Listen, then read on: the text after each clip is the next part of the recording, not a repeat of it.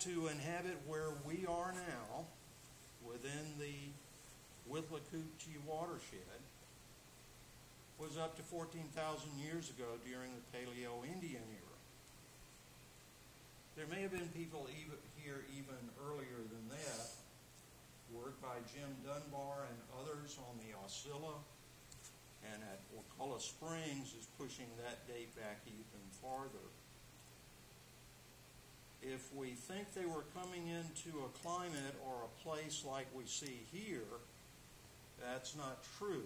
The climate then was much colder and much drier. This was at the end of the last ice age. The Great Laurentian Glacier was as far south as Ohio. The people who came here were nomadic and they were following the game.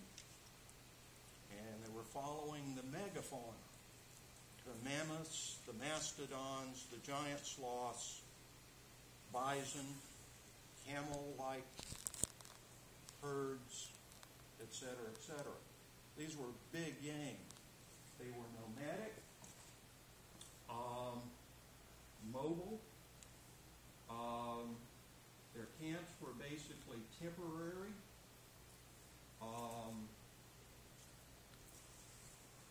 They needed water, and so did the game. So the game would come to the sinkholes and the watering holes. It was much drier then. Good place to hunt them.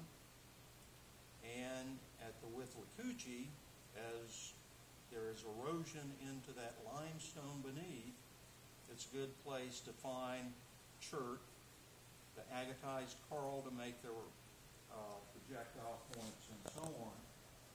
The present-day springs on the Withlacoochee may have been watering holes at that time. There might have been a flow